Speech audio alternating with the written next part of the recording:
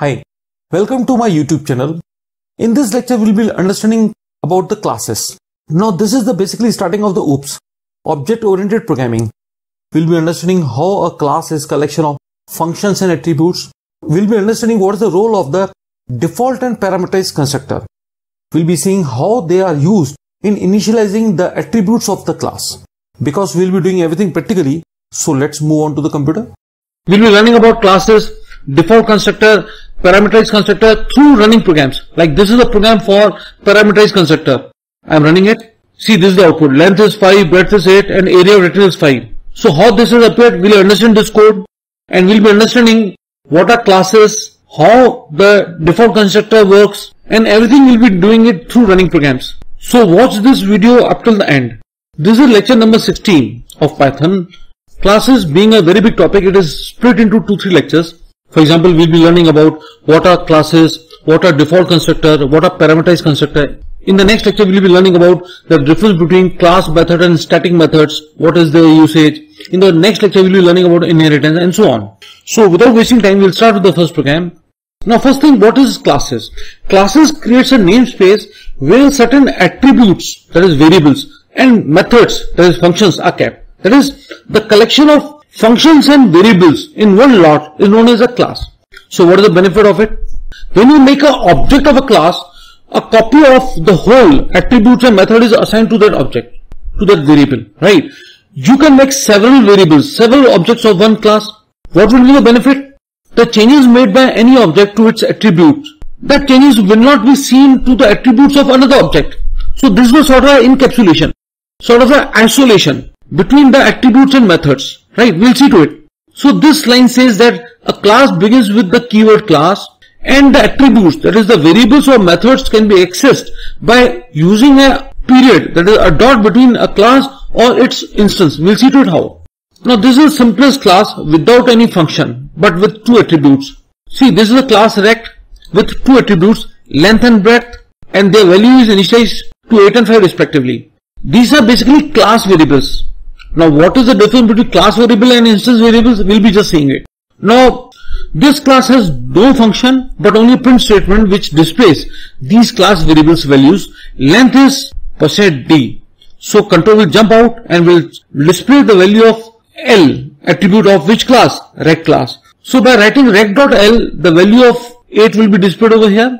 Breadth is, the moment control will see %d, it will jump out and will substitute this %d with the value of rect.b, that is the value of the b attribute of rect class. So 5 will be displayed over here.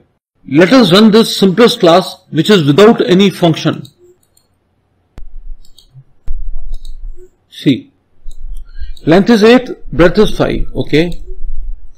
Now in this program, we learn how to make object. Object or instance is nothing but the variable of a class. And when you create an object, the copy of an attribute and method is assigned to that instance or object. This is a class with two class attributes, length and breadth, initialized to value 8 and 5. There is no function, no print statement also. Doesn't matter. Here you are making an object R, or you can say that you are making an instance R of rect class. So what will happen? Whatever is there in this class, a copy of it will be assigned to R. So R will get two attributes L and B, and the values of L and B will be set to 8 and 5. You are displaying something. Length is R.L. The value of L of R object is 8. Breadth is R.B. The value of B attribute of R object is 5. Area of rectangle is, and you are displaying the multiplication of the two. 8 into 5 is 40. So you can access the attribute of any instance by making use of a period between instance and its attribute. And similarly, you can access the functions of the class also. We'll see to it soon. Let's copy this program.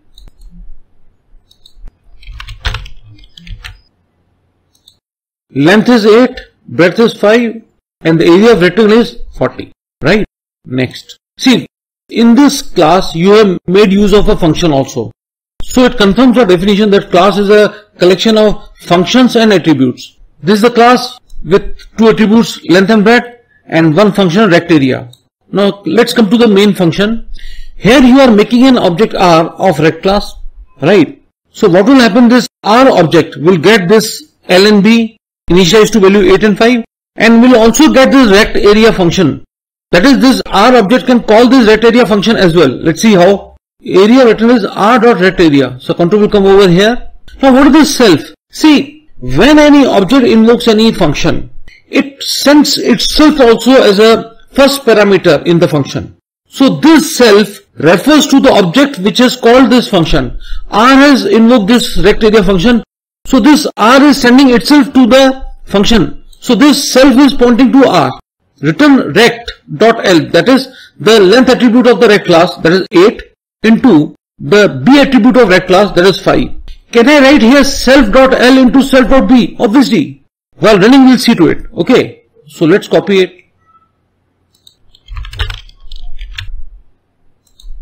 Area of rectangle is 40. Can you see it? Now I'll replace this rect by self. Self means the R object itself. And R has been assigned this L and B. Right. Now I'll run it. See. Area of rectangle is 40. Can you see it? Now one thing more. What is this class variable meaning? See, class variables are those attributes which are shared by all instances. Does it mean that if I make another instance, I am making another instance S, will it get these attributes and a function? Yes. So there are two copies of attributes and function. One copy is assigned to the object R and another copy of attributes and function assigned to the object S. Both will not interfere to each other. But these are not the instance variables. In the next program, we will be understanding about instance variable. At the moment, these are class variables which are common, which are shareable among the objects. So this S will also get L and B equal to 8 and 5 respectively. If you want the L and B of object R should not interfere with the attributes of object S, we have to make use of instance variable. And if I display the rect area of object S, see, area of rectangle is 40 for both. So that proves that class variable is shareable among all the objects, among all the instances. Instances and objects are one is the same thing. Now a class has some special methods which begin and end by double underscore. And one of those special methods is init. This function is automatically executed when an object is defined. That means you don't have to invoke this init method. The moment an object of a class is defined, the Python will search for this method, and if it is there, it will be automatically executed. The purpose of this special method is to initialize the attributes of a class. See, if you don't initialize the attributes of any class and use them into some expression, obviously those attributes will have the garbage or null value, and that is for sure that we won't be getting the desired results, right? So initialization of attribute is very essential, and that is done through this method init. Now what is a default constructor? I'll explain it here. See, here you are making an object R of rect class, right? How many arguments you are sending while creating a class? Nothing. So that means Python will look for an init method without any parameter. Now what is self? Self is the object which is invoking this method, right? And it is always there. So there is no parameter here. And this init will be automatically executed when an object is defined. So the moment an object is defined, Python will come over here. It will confirm that there should not be any parameters. When there are no parameters, this is known as default constructor. Through this print statement, you get the message on the screen, this is default constructor. Self, that means the object itself, that is R. The attribute L of object R should be initialized to value 5. The attribute B of object R should be initialized to value 8. So it confirms that the constructors are meant for initializing the attributes of an object, right? So control will come over here. Area of rectangle is, you are invoking the rect area method through R object. Control will come over here. Obviously self is understood to be there, right?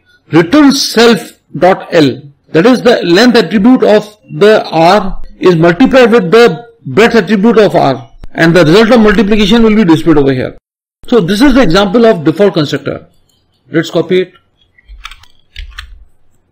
See, this is another way of defining the default constructor. See, you are defining an object R of rect class. Python will search for an init method, right? And obviously this self is the object itself. These are the default parameters. I assume that you've seen my function lectures. There were 9 lectures of functions in Python, and there was a lecture on default value parameters and keyword arguments. Look for that lecture. I am providing you the link in the description box. Do watch all the lectures of the functions Because what are classes? Classes are the collection of attributes and functions. So you will understand classes very well if you have a strong concept of functions in your mind. Okay. So these are the default value parameters. Self.L. This value of X will be assigned to the L attribute of the object R. The 5 will be assigned to L of object R. This value Y, that is 8, will be assigned to the B attribute of object R. So these default value parameters are used to assign values to the attributes L and B of object R. Here you are invoking the rect area method. So control will come over here and it will display multiplication of L and B attributes of object R. Let's copy. See. So default value parameters can be used in the default constructors. Now this is parameterized constructor. How will I know this is parameterized constructor? See, you are making an object of rect class and here you are sending two arguments. That means now Python will look for the init method with two parameters and it will find two parameters here. If the parameters not match, if you don't provide the parameters here, you will get an error, right? So obviously this 5 value will be assigned to the parameter X. This 8 will be assigned to parameter Y. So it confirms that while defining an object, if you pass arguments, you need to define a parameterized constructor in your class. This is a parameterized constructor. So 5 is assigned to the parameter X, 8 is assigned to the parameter Y, and from there they are assigned to the L and B attribute of the instance R. Here control will come. Area of rectangle is r.rect area. So rect area function is invoked. Self.L into self.B, that is the length and breadth attributes of the object R are multiplied and displayed. So you get the value 40. Now what is this str? See, str is a method which is used for displaying the information of the object. That is the attributes and functions of the class. If you want to display them for debugging, you can make use of str method. And when this method is invoked, when you print an object or when you convert an object into a string. Now let's see here. Here you made an object R. Yes. Now you are printing R. You are printing the object R. The moment you will print the object R, compiler will search for this str method and will invoke it. So it will return length is the value of self.L will be substituted at %d. That is the value which is assigned to the L attribute of the object R. Breadth is and the value in the B attribute of object R will be substituted over here. So the length and breadth values will be displayed when this print method is called, right? As I told you that this str method is invoked when you convert an object into string. So if I invoke str method on object R, this str method will be invoked and whatever it is returning will be assigned to the variable k. So the k will get the value length is and the value of the L attribute, breadth is and the value of B attribute. That line, this output will be assigned to the variable k and by print statement you are displaying it. I repeat, this str method is just for displaying the attributes and method and it is mainly used for debugging purpose. So let us run this program. See, this length is 5, breadth is 8. This is displayed when you displayed the object R. Because while displaying the object R, this str method was invoked and it returned this output. Length is 5, breadth is 8. Area of rectangle is 40, that is displayed by invoking rect area method. Now, let's comment out this printing of object and let's invoke the str method of the object. Let us see whether it is displaying the length and breadth value. See, if you followed this lecture, see this is a small glimpse of the homework that I am giving you. The homework is that you have to compute the average of three variables p plus q plus r divided by 3 and the values of p, q and r is not given. So you have to ask the user for p, q and r, and while invoking the object, while creating the object, you have to pass the values of p, q and r and you have to use parameterized constructor for that, right? If you are able to do this homework, please inform me through the comments. If you followed this lecture, please subscribe to my channel, share the video with your friends and do write comments. Thanks for watching the video. Have a nice day.